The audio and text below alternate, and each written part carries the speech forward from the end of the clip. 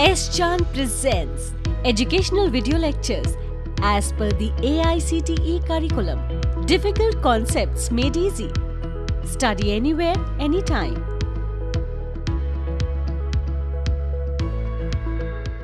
So welcome back to S. Chand Academy. So in the first part of this lecture, we have learned what is about double integral. What is double integral? How do we write double integral? How do we integrate a function using double integration? We have learned about the Fubini's theorem. The weaker form of Fubini's theorem was discussed because it is for the rectangular region. So, and now in the continuation of this, we will cover the part when the region of integration is forming a non-rectangular boundary.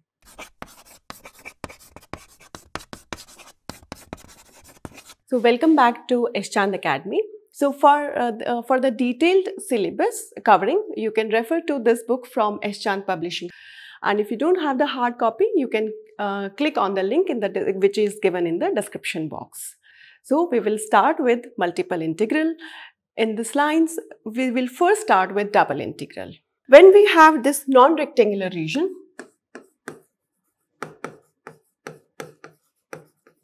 so in non-rectangular region, the limit of both the variables will not be constant. In this one, the limit of one variable will be depending on another variable, and the variable on which the limit of the first variable will be depending, that will take the constant limit. So both will not be constant and both will not be variable. So this will be, that's how we will take this non-rectangular region. We will find out the region of integration for this non-rectangular region. So for this, first we will go through the stronger form of Fubini's theorem. So Fubini's theorem says that, so as I said that this is the stronger form of Fubini's theorem.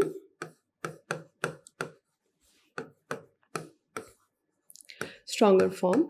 So it says that if fxy is a continuous function,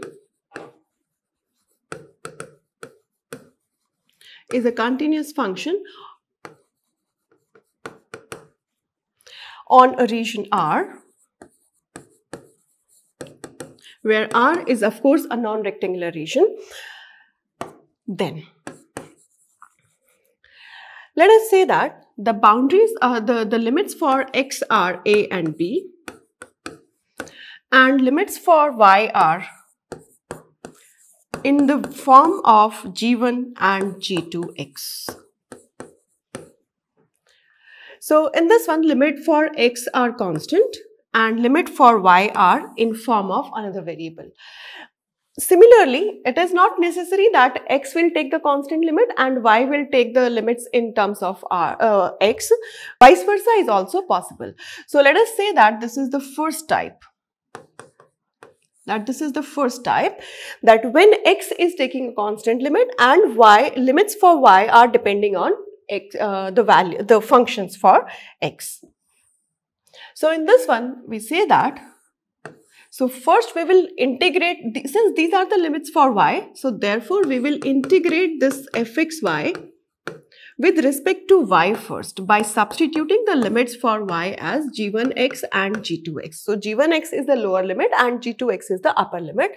So this function needs to be integrated with respect to y first, and the resultant will be integrated with respect to x, and where the limits for x are constant, so a to b. So resultant is going to be a constant, because resultant of the integration of this fxy, after integrating with respect to y, it is going to remain in a function as a function of x only, and when the resultant will be integrated with respect to x and when the limit will be substituted as constant, so resultant is going to be constant. So this is the first form when the limits for x was constant and limits for y were in terms of x. Now, when it takes the second form, that is the limit for y, let us say they are constant from c to d, and limits for x are in form of functions, that is h1x and h2y, h1y and h2y. So where h1y and h2y, they are continuous over this c and d.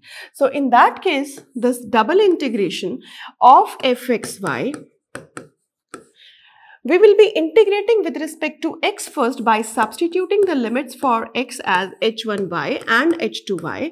So this will be integrating with respect to x first, and the resultant we are going to integrate with respect to y, which will be for which the limits will be c to d, and that's how it will be written.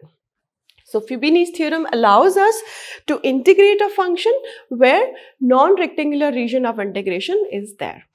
So we will take one question for this. So this is example number 2, where this will be, we will integrate with respect for a non-rectangular region. So let us take the same question. So compute I is as xy square dx dy, where over this region of integration R, where region of integration is, let us say x is from 0 to 1 and y is from 0 to x. Or x by 2. Okay. So first of all, we need to sketch the region of integration. So sketching of region of integration is very, very important, and it plays a vital role in the integration part. So we will, so in this regard, we will sketch this curve first, because they are the curves. So this is y equals to 0 line. So y equals to 0 line. And this is y equals to x by 2. So y equals to x by 2 will move something like this. So this is the line y equal to x by 2. So this portion is saying that y is moving from 0 to x by 2. So this is the portion this limit of y is covering. Now when we come to the limit for x, which is from 0 to 1, then if this is the point for x equal to 0 to 1, then this becomes the region of integration. So this portion has been cut out of this region. So this becomes, this red shaded region becomes our region of integration over which this function needs to be integrated. This function needs to be integrated. So if we'll compute this integration, so x, this is, since as according to the Fubini's theorem, we need to integrate with respect to y first. So we will substitute the limit for y as 0 to x by 2, and then the limits for x, which is 0 to 1, and it is xy square dx dy. So we will apply the rules for integration.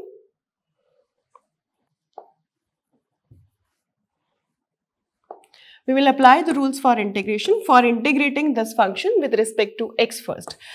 Now here one important thing, please do not get confused for this x and this x. So these are the limits for x, and whenever we have the limits in terms of x, we should understand that they are the limits for y. So generally students get confused in this one, and they do integrate with respect to x and then they substitute the limit for x. No. Whenever we are given this in function as function of x, then we should understand that they are the limits for y. So we need to integrate with respect to y first. So according to the standard notation, we need to rewrite this integration 0 to x by 2. It is xy square dy dx, because this order shows the order in which the function needs to be integrated. Since these are the limits for y, so we need to integrate with respect to y first. So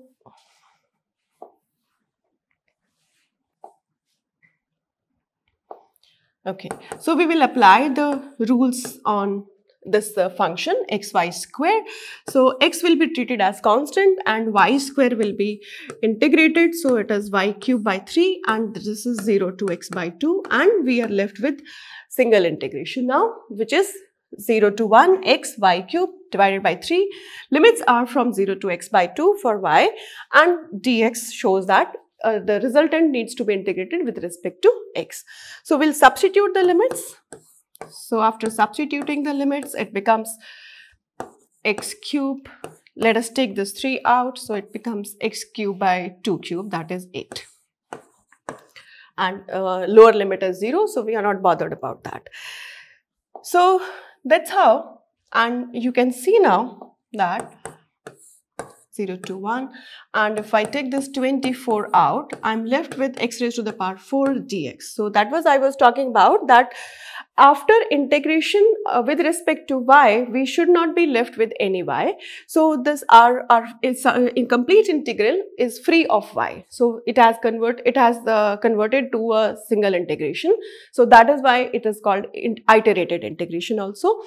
Now we will apply the same rules of integration over this integral. So it is x5 divided by 5, and these are the limits for x, so 0 to 1.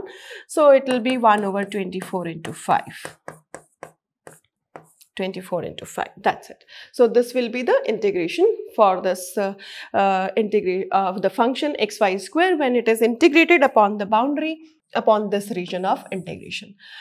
Now, if we integrate the same function over a different region of integration, then solution will be different, because it will be because that's what I said in the starting, that region of integration is going to play a vital role in the integrand and in the resultant of the integration. So now we will take the same function and we will change this region of integration. In this one, we have taken that y was a function of x, and in next we will take that x will be a function of y, and y will be taking as a constant one. So let us take the next example. So this is example 3. So we will compute this integration. As I said that we are going to take same function, because I need to show you that the result may vary when region of integration is changed. So now let us say that R is the region bounded by y when y is between 0 and 2, and let us say that x is between 0 and 2y. Okay, so the first thing which we need to do is the sketch of the region of integration. So first we will draw first we will sketch the region of integration. So this is x equal to 0 line. So this is x equal to 0 line. X equal to 2y. So it will be something like this. So this is x equal to 2y. So this becomes the region of integration, because x is moving from this point to this line, right? And then we are saying that y is moving from 0 to 2. So if this is the point as y equal to 2, so this becomes the region of integration. So now we are having the same integrand, but as soon as we change the boundary, so region of integration gets changed, and we will see that we are going to get a different result. So we will integrate this over this region of integration according to the Fubini's stronger form 2. So I is from 0 to 2y, 0 to 2 xy square, and this time, since these are the limits for x, so we need to integrate with respect to x first. So that is why we will, according to the standard notation, it will be written as dx dy. So we need to integrate with respect to x first. So it is 0 to 2, so y will be treated as constant, and it becomes x square by 2, and it is 0 to 2y dy. So if we simplify this, so it becomes y square, and 1 by 2 can be taken out, and it is 2y whole square dy. And you can see that our integrand is free of x now, and we are left with a single integration, that too in y, for which, and the limits for y are constant. So ultimately we are going to get a constant value. So we will, so this becomes 2 of 0 to 2 y raised to the power 5 dy.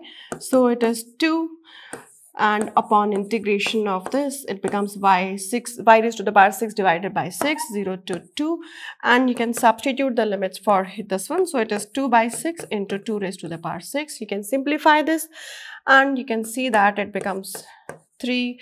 So 2 raised to the power 6 by 3 is the answer for this region, for this integration.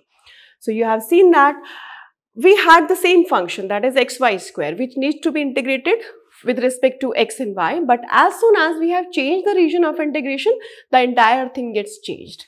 So that is why I said that region of integration is going to play a vital role in the final answer. So in the second part, we have learned about the Fubini's theorem, a stronger form of Fubini's theorem, which is applicable for the non-rectangular region, because in the real life problem, we will come across with the non-rectangular region only. So we have seen that whenever we are integrating even the same function, if we integrate over a different region of integration, we are going to get a different answer.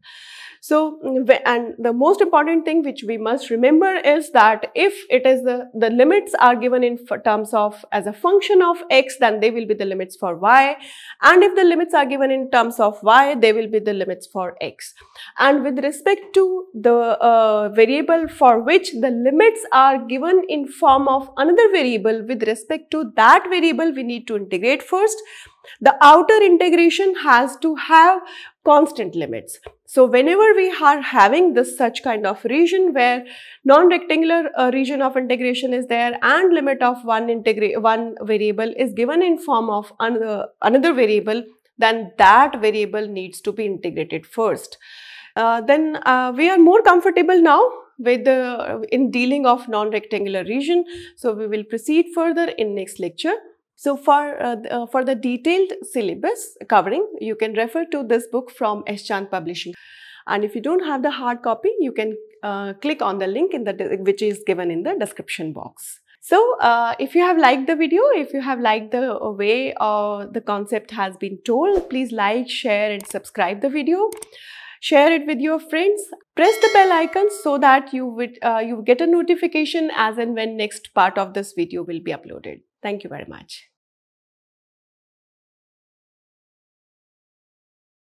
All rights reserved. This video has been prepared for educational purposes only. No part of it may be reproduced or copied without the permission of the copyright holder.